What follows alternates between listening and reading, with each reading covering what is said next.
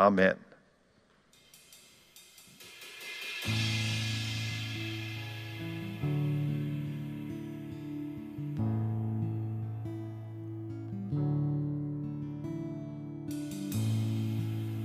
Are you hurting and broken within? Overwhelmed by the weight of your sin? Jesus is calling. Have you come to the end of yourself? Do you thirst for a drink from the well? Jesus is calling.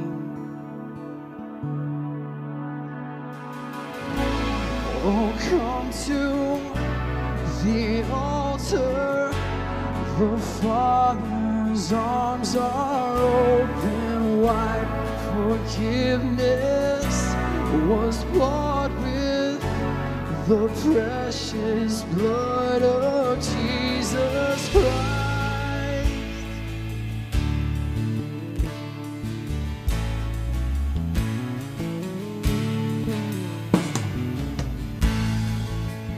Leave behind your regrets and mistakes.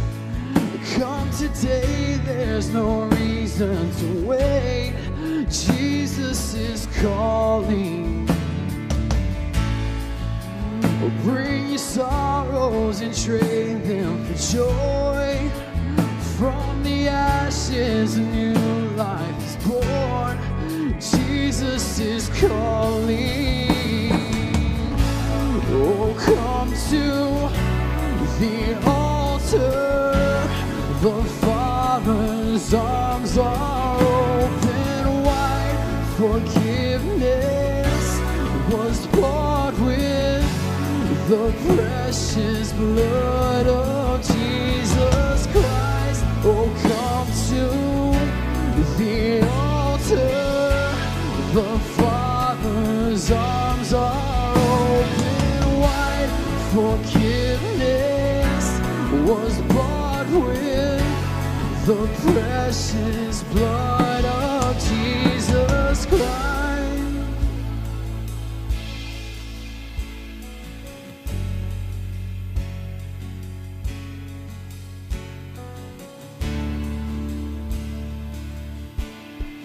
Oh, what a Savior.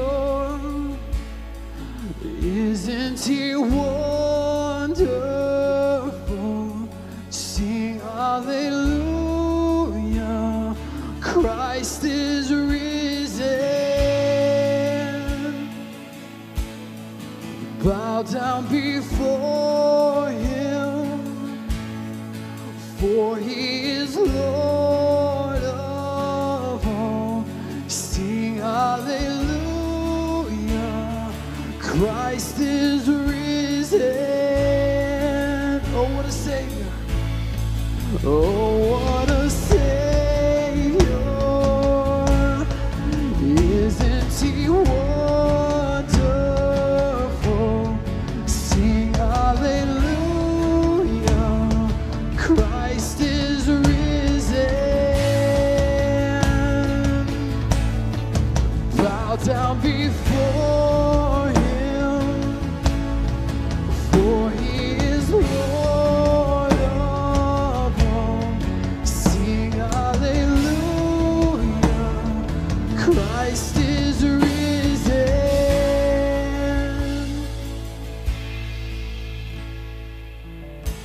Oh, come to the altar. The Father's arms are open wide. Forgiveness was bought with the precious blood of Jesus Christ. Don't come to the altar. The Father's arms are open wide. Forgiveness was bought with the precious blood of Jesus Christ. Oh, oh.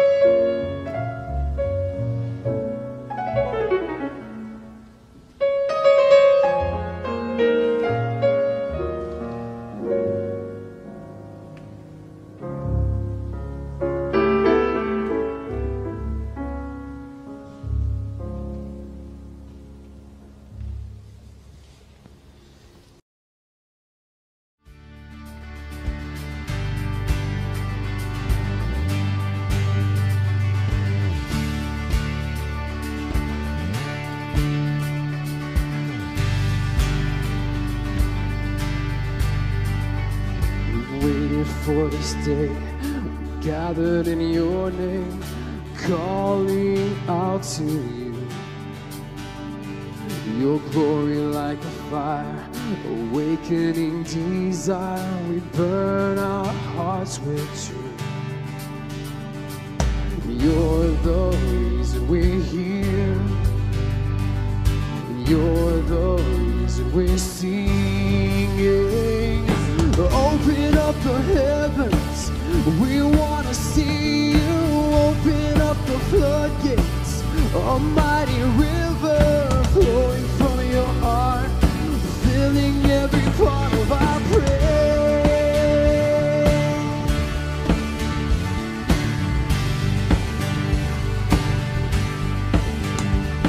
Your presence in this place, your glory on our face. We're looking to the sky,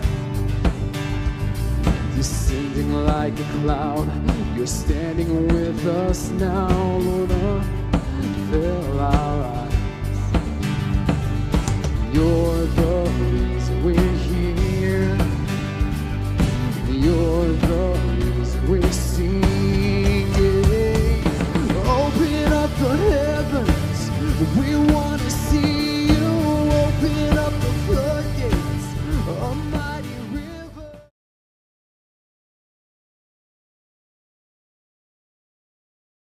Good morning, everyone. My name is Brady Whitten, and it's my privilege to welcome you to worship here at First United Methodist Church in Baton Rouge, Louisiana.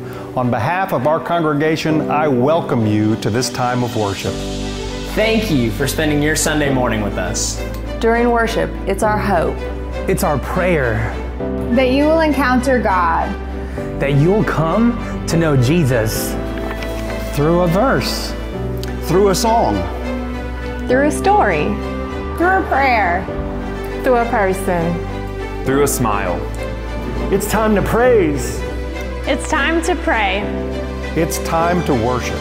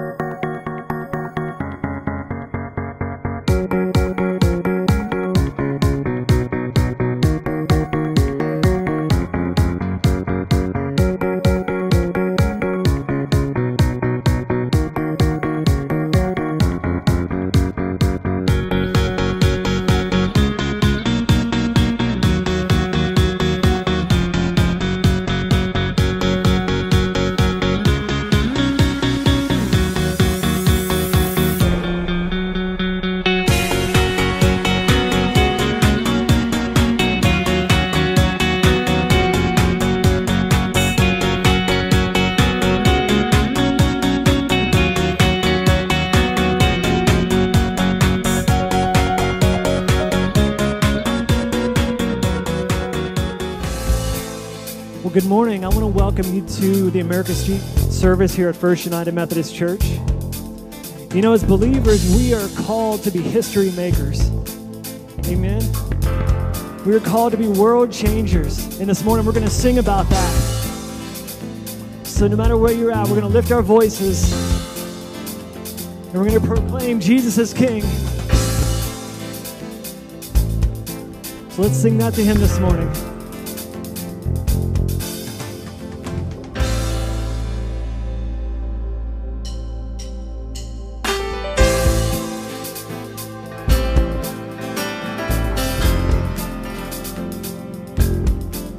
Is it true today that when people pray, cloudless skies will break, kings and queens will shake? Yes, it's true, and I believe it. I'm living for you. For you. Let's sing this together. Is it true? Is it true today that when people pray, we'll see dead men rise and the blind set free? Amen. Let's agree. Yes, it's true, and I believe it. I'm living for you, living for you. I'm gonna be a history maker in this land. I'm gonna be a speaker of truth to all mankind. I'm gonna stay. Gonna run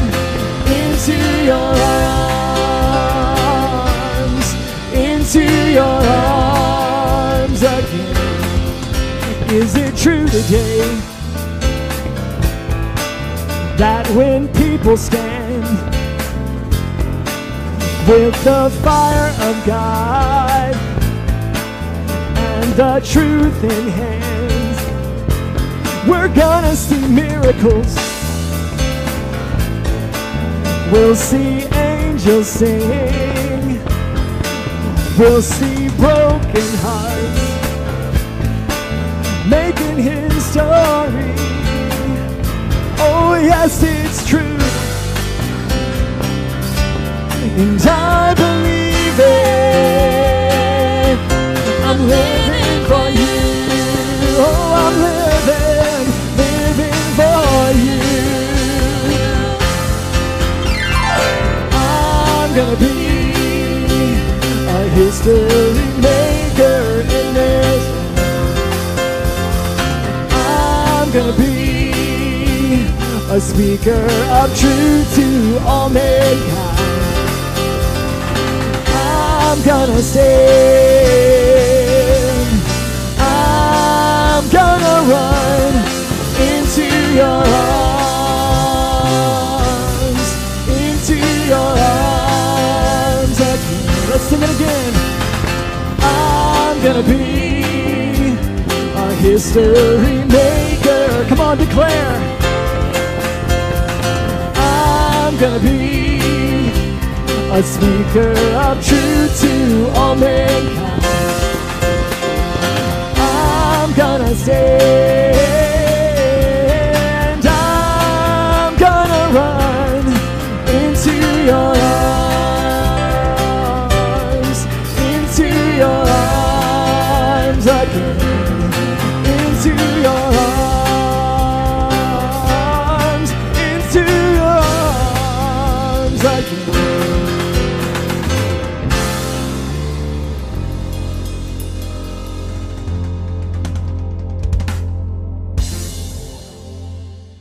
Hey, good morning, everyone. My name is Brady Witten, and I welcome you to online worship here at the America Street service of First United Methodist Church in Baton Rouge, Louisiana.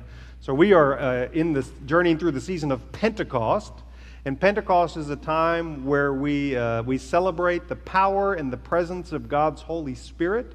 And it is my prayer that you will encounter that Spirit in worship today, and that you will be renewed in Jesus' call to live your life out of God's kingdom love. Let's go to God together in prayer.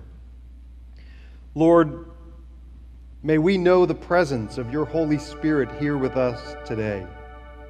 May we be open to your leading, sensitive to your speaking, and alert to your calling. Lord, we invite the same power that was at work in your disciples on Pentecost so long ago to be at work in us here and now. Lord, pour your Spirit upon us. You are welcome here. In Jesus' name we pray.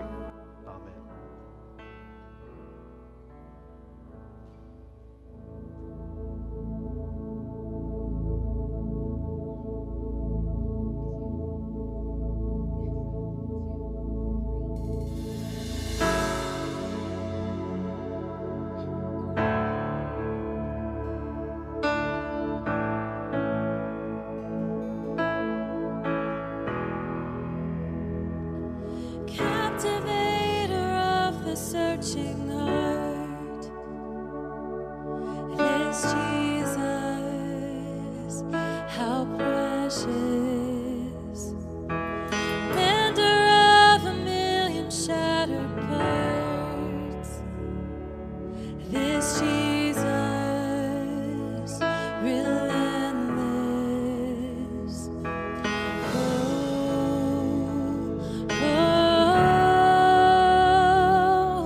This Jesus.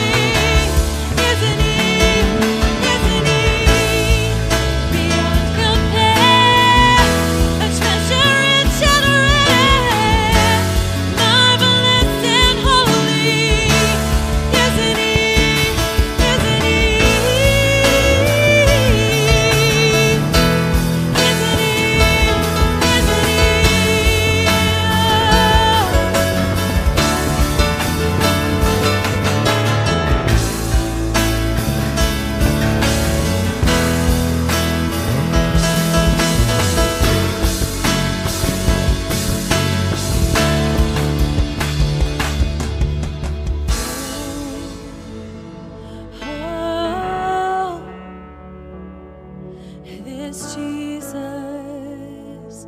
this Jesus. Oh, oh, this Jesus, my Jesus.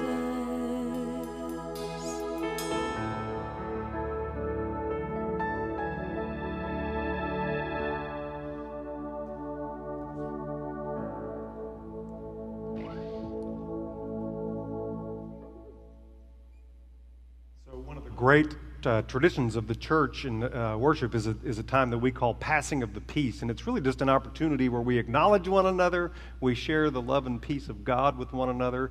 And so I want to invite you, if you're at home, to share the peace and love of Christ with those who might be there with you, and also text message people messages of peace and love, put them on social media, and let's share the love and peace of Christ with the world. And I want to offer peace be with you.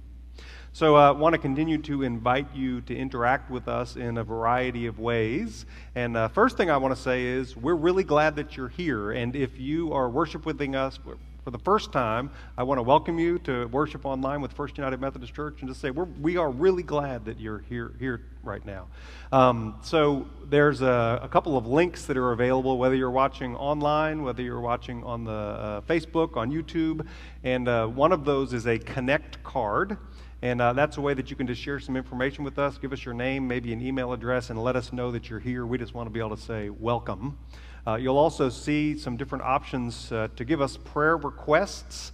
And those prayer requests, when you fill them out, are kept in confidence. But I also want to say to you that if you want to just lift up names or lift up prayer requests that you have to the community around you, go ahead and put them in the comments this morning. We're happy to pray for people that you're thinking about or situations that you're thinking about. And also want to continue to encourage you to practice generosity, especially during this time of financial anxiety. I think when we are fearful about money or fearful about finances, that's a time in particular that we need to make sure that we're making sure that the money doesn't get into our hearts. And one of the ways we can do that is by giving some of it away in the name of God. And so I hope you're practicing generosity and want to invite you to remember First United Methodist Church in that practice. And you'll see three options to give right on your screen. You can either go to our church's website, you can text a gift, or you can mail a check to the church.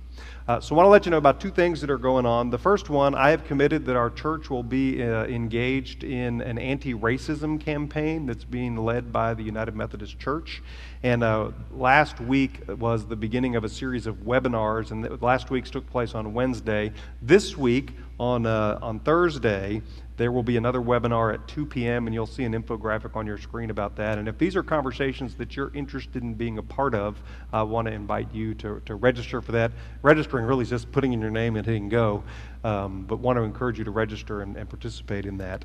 And also want to let you know that on August the 9th, we are going to have what we call Jump Start Sunday, and it's a normal part of our fall routine where we kind of get back to Sunday school for children, get back to Sunday school for youth and adults, and we are gearing up for all of those things to take place online, but want to encourage you to begin again to prepare yourself to get in that rhythm of participating in Bible studies and classes and Sunday school, and we'll have more information on that coming up. So will you join me in prayer as we ask God's blessing on our offering? Let us pray.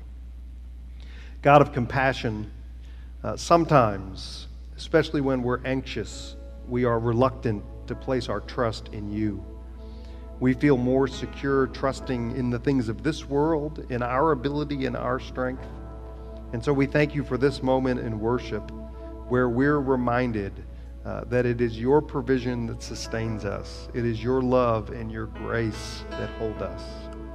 And so, Lord, I ask your blessing upon the gifts that have been given, and I ask your blessing on the ones who give. Lord, help us to trust evermore in your heavenly grace. And we pray these things in Jesus' name. Amen.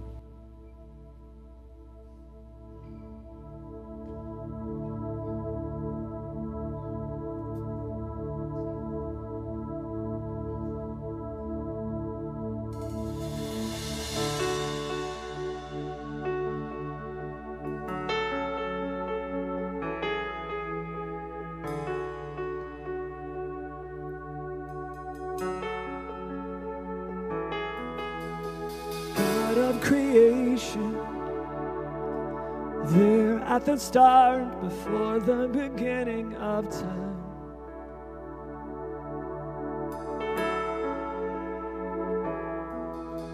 With no point of reference, you spoke to the dark and fleshed out the wonder of light.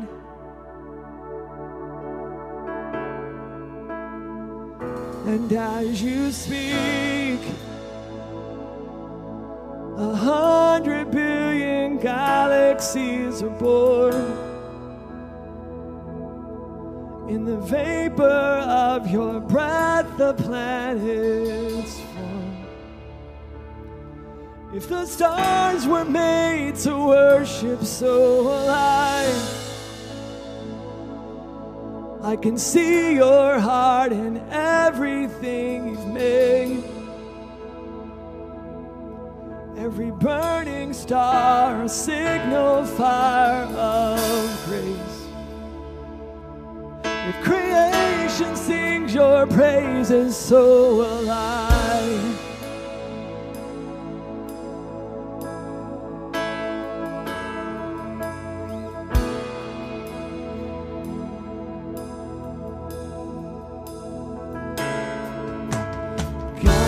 Your promise, you don't speak in vain, your syllable empty or void.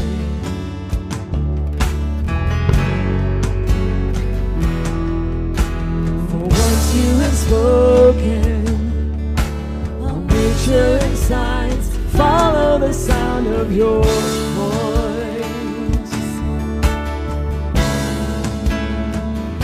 And as you speak, 100 billion creatures catch your breath, evolving in pursuit of what you said. If it all reveals your nature, so will I can see your heart in everything you say. Every painted sky, a canvas of your grace. If creation still obeys you, so will I.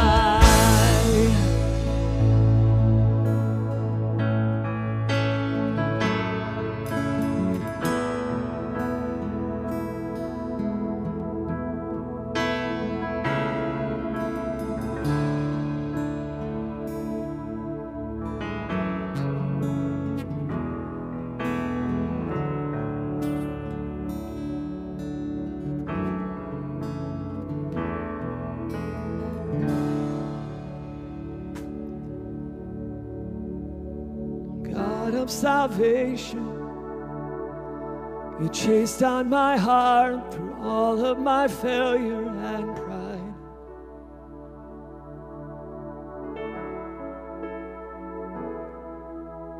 On a hill you created, the light of the world, abandoned in darkness to die.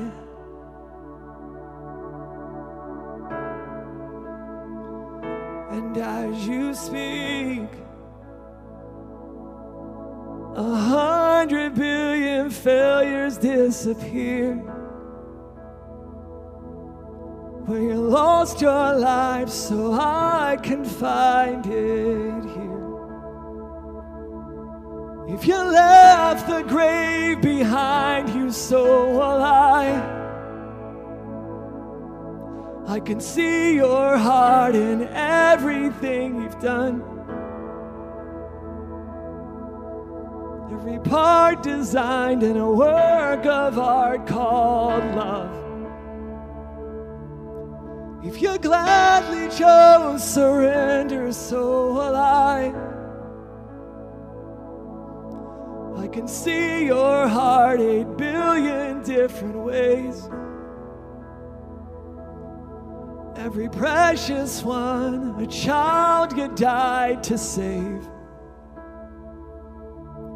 If you gave your life to love them, so will like you would again 100 billion times. But when measure could amount to your desire, you're the one who never leaves the one behind.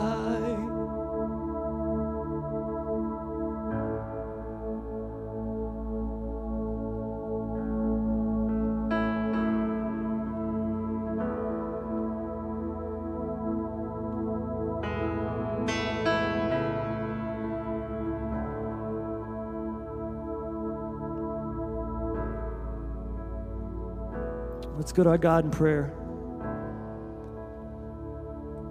Lord, I thank you. I thank you that you always keep your promises, God. You are so faithful, so true. And we know that you never leave the one behind.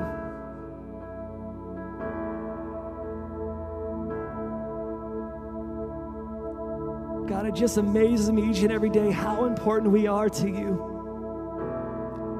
Each and every one of us.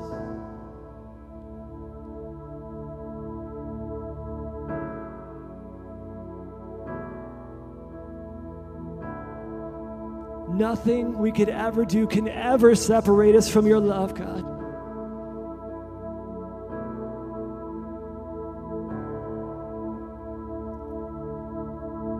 We thank you for your presence in this place. Right here where we are.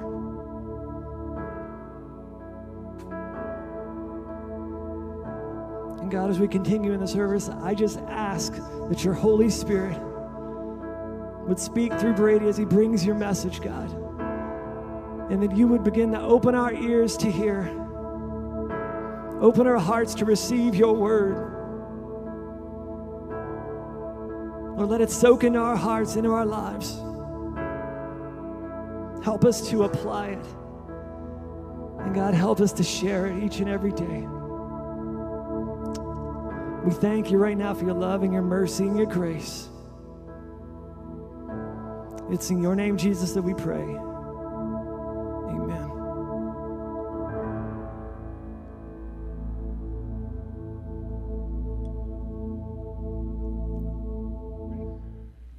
So our scripture reading this morning comes from the Gospel of Matthew, the 13th chapter.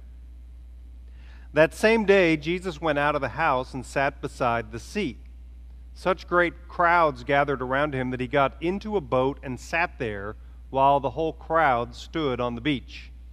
As he told them many things in parables, saying, "Listen, a sower went out to sow, and as he sowed, some seeds fell on the path, and the birds came and ate them up. Other seeds fell on rocky ground where they did not have much soil, and they sprang up quickly, since they had no depth of soil. But when the sun rose, they were scorched, and since they had no root, they withered away. Other seeds fell among thorns, and the thorns grew up and choked them. Other seed fell on good soil and brought forth grain, some 100-fold, some 60, some 30. Let anyone with ears listen. Hear then the parable of the sower. When anyone hears the word of God and does not understand it, the evil one comes and snatches away what was sown in the heart. This is what was sown on the path. As for what was sown on rocky ground, this is the one who hears the word and immediately receives it with joy. Yet such a person has no root, but endures only for a while.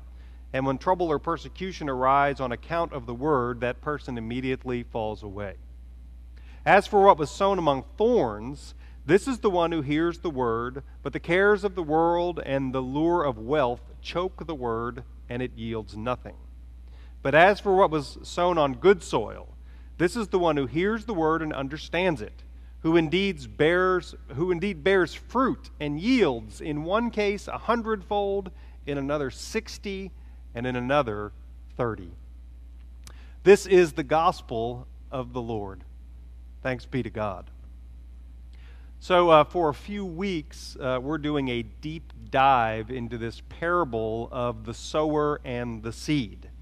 And today, I want to focus on the rocky ground, which Jesus talks about in verse 20 and 21. Now, one of the things that Jesus makes very clear to his disciples and to the people who follow him is that those who follow him, who live his way in the world, are going to experience opposition. And here in the parable of the sower and the seed, he says that that opposition will make some people fall away, that they won't stick with it. Now, I pointed out last week that the word of the kingdom, that's the seed that's being scattered here, is good news. And that, for me, is an essential part of understanding what Jesus' message and what Jesus' way is about. And I want to encourage you, if you didn't get to see that message, to go to our church's website, and you can find it there. Just watch it. We're reminded today that the good news or the word of the kingdom is also something we receive with joy. So here's a little puzzle for you. Here's a little question. What good news of the kingdom that you and I receive with joy will bring opposition in this world? I want you to think about that again. What good news of the kingdom that we receive with joy will bring opposition in the world? So I'm amazed at how much of our lives and how much of the world that we live in is structured around in-groups and out-groups. The easiest way to get along in the world, listen, here's a little tip for you. The easiest way to get along in the world is to learn to love what the in-group loves and to hate what the in-group hates. And that usually includes hating some other group. Now, go with me here for a minute. This is something I think we all learn in high school, don't we? So if you're in with the jocks when you're in high school, then you have to love what the jocks love, and you have to hate what the jocks hate, right? So you have to love sports, you got to wear the right clothes, you got to listen to the right music, and part of being a part of that in-group is that you all hate the same people, right? It's usually like maybe the nerdy people in school, or maybe it's the band geeks, but look, hey, but the exact same thing is true on the other side too.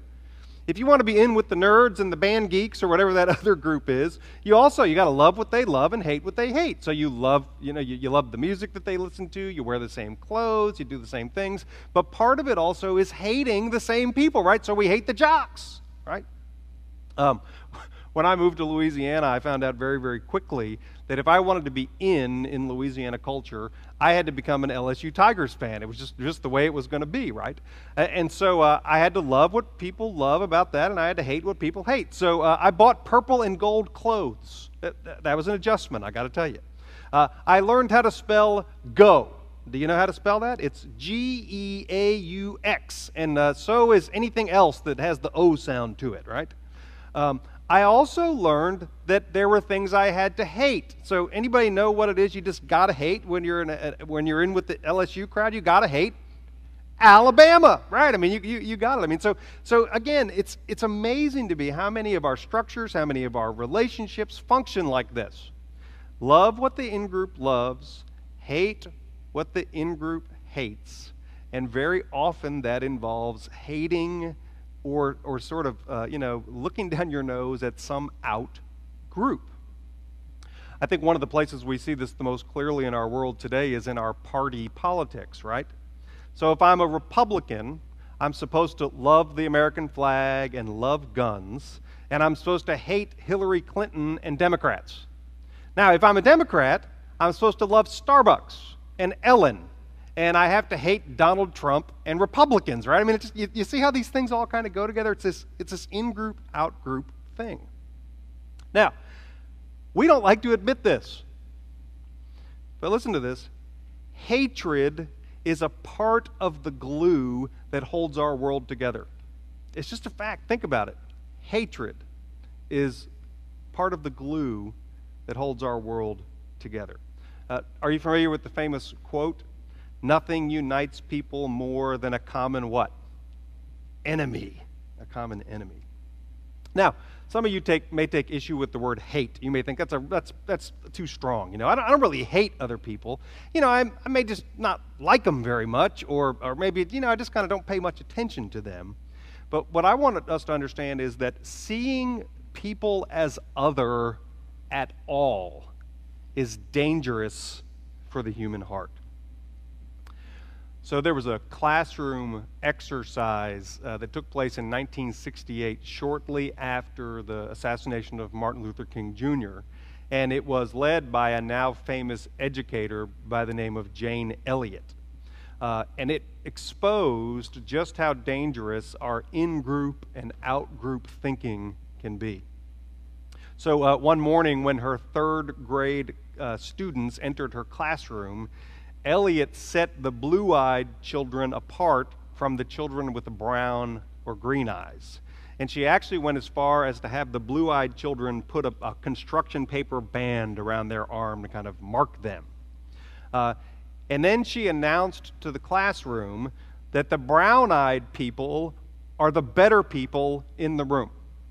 She told them that the brown-eyed people were cleaner and that they were smarter.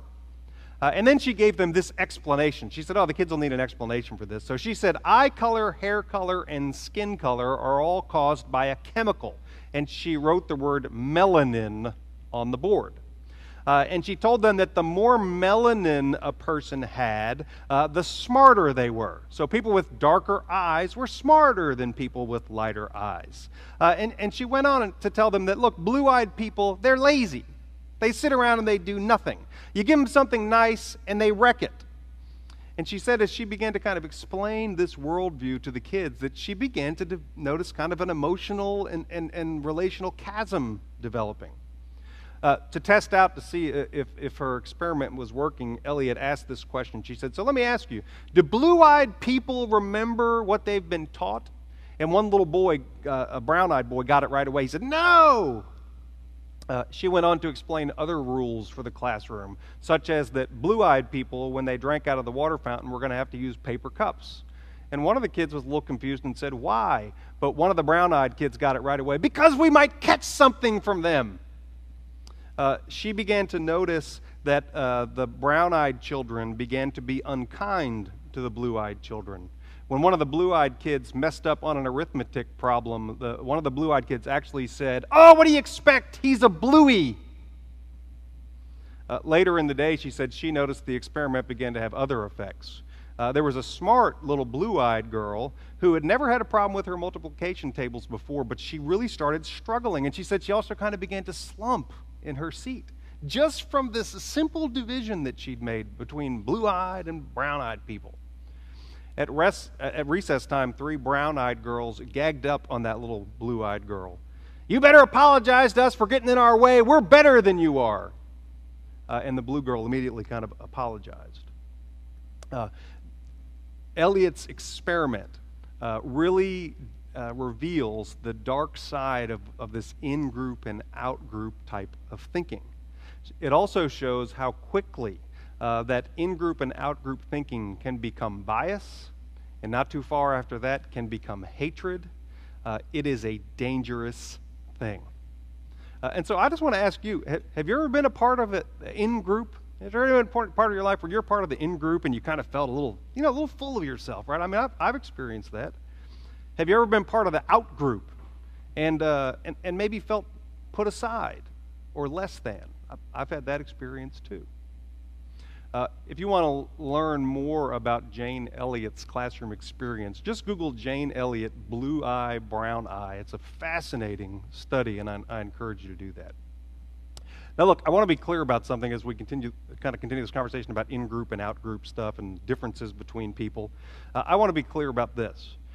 I am not saying that we should ignore our differences. There are a lot of people out there who say, that's right, we shouldn't see difference in one another. The truth is, people are different.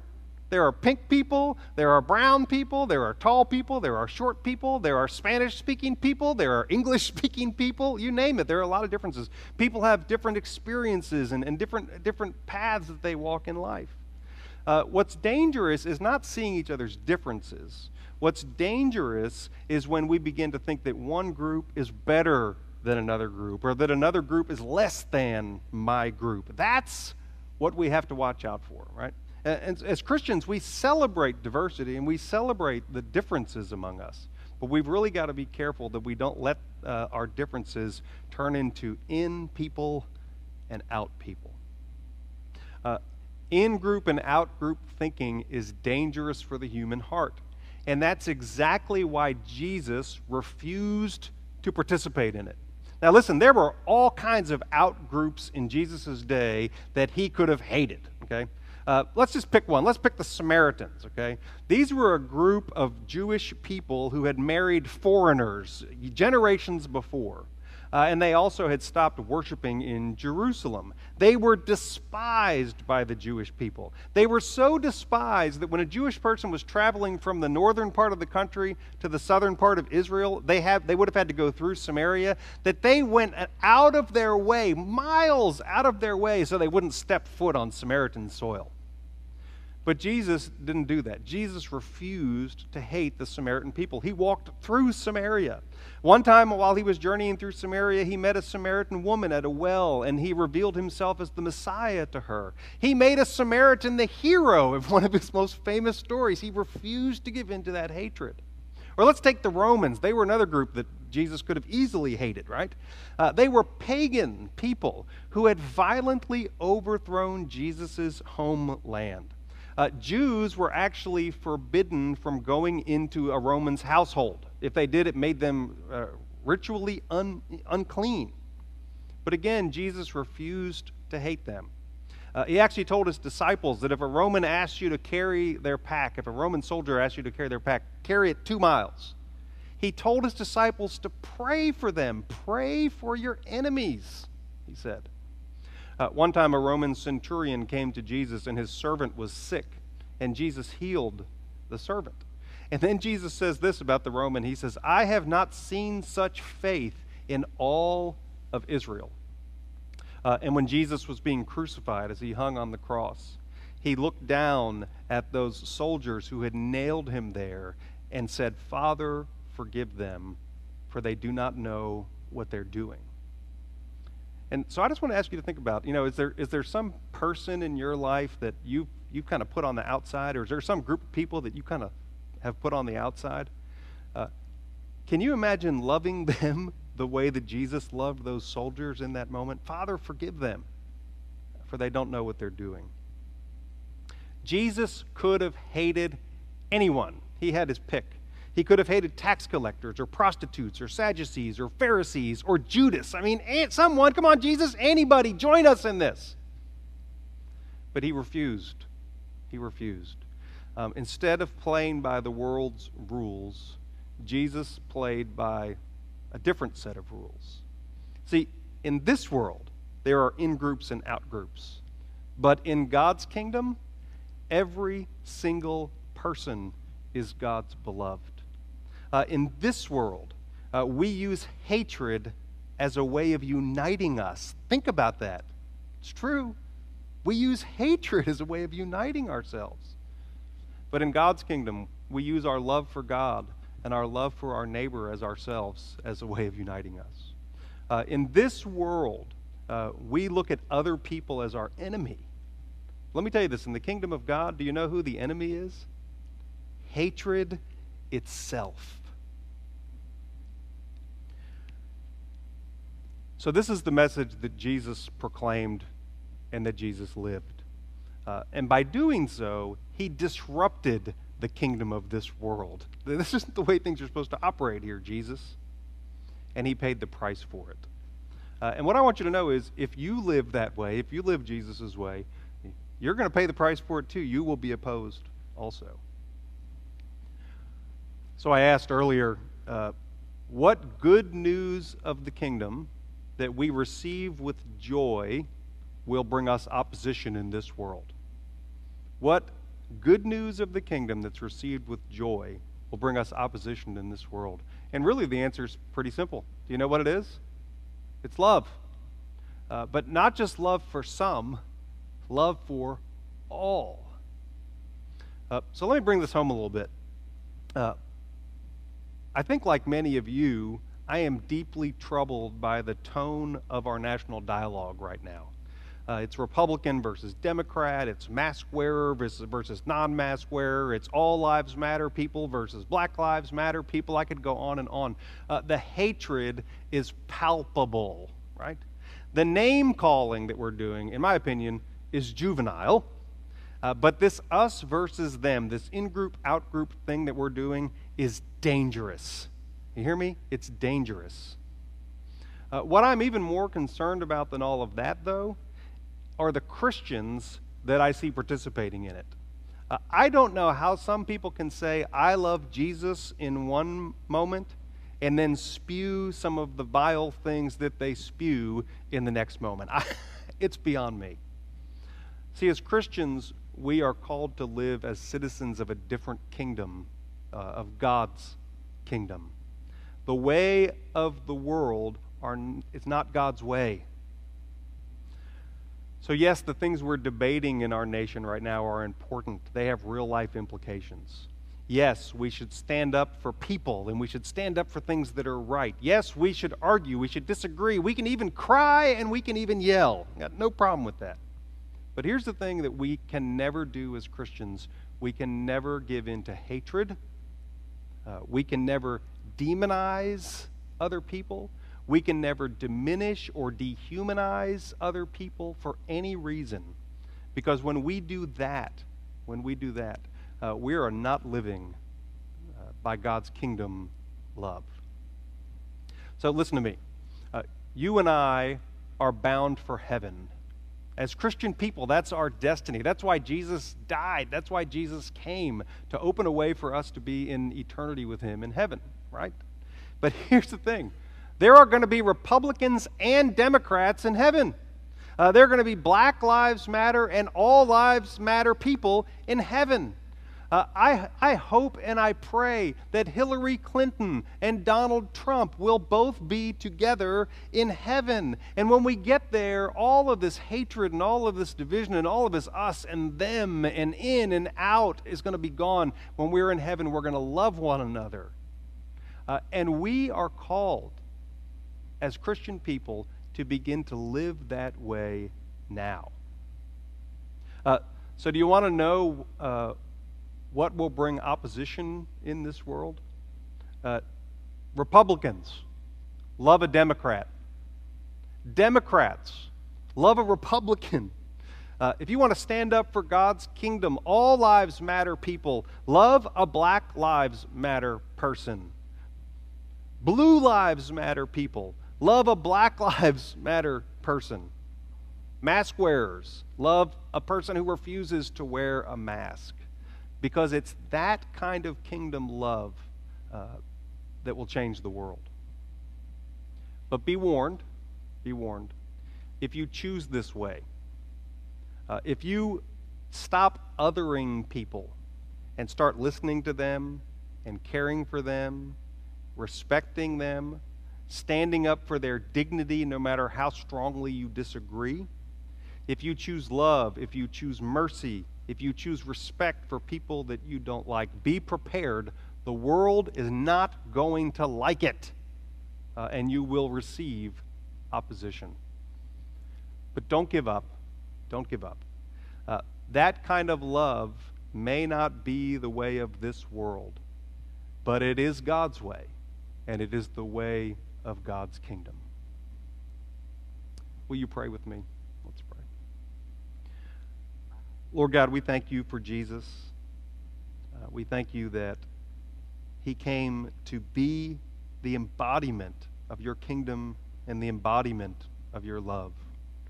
Lord, we thank you that he refused to give in to hatred, and that in that refusal, Lord, he includes me, and he includes everyone who's listening as God's beloved. And so, Lord, help us to know that love in our own lives. Help us to extend that love to others. Help us to not make enemies out of people, but to understand that our greatest enemy is hatred itself. And Lord, we pray these things in Jesus' name. Amen.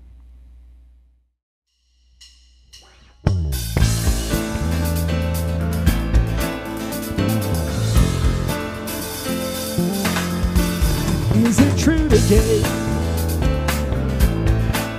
that when people stand with the fire of God and the truth in hand, see miracles. We'll see angels sing. We'll see broken hearts making His story. Yes, it's true, and I believe it. I'm living for you, living for you. I'm gonna be a history maker in this land. I'm gonna be a speaker of truth to all mankind. I'm gonna stand. I'm gonna run into your arms, into your arms. Let's sing it again. I'm gonna be a history maker in this land. I'm gonna be a speaker of truth to all mankind. I'm gonna stand. I'm gonna run into your arms, into your arms again, into your arms, into your arms.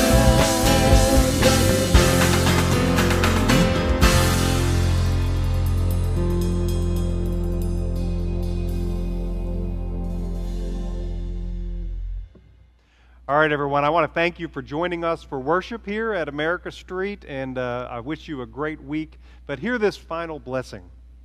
So what good news of the kingdom that's received with joy will be opposed by this world? It's really pretty simple. It's love, but not just love for some, love that tears down all the boundaries and borders, love for all. And if you live that way, you will experience trouble and you will experience persecution. But don't give up, because that kind of love may not be the way of this world, but it is the way of God and God's kingdom. So go, and may the blessings of God, the Father, the Son, and the Holy Spirit be with you now and forevermore. Amen.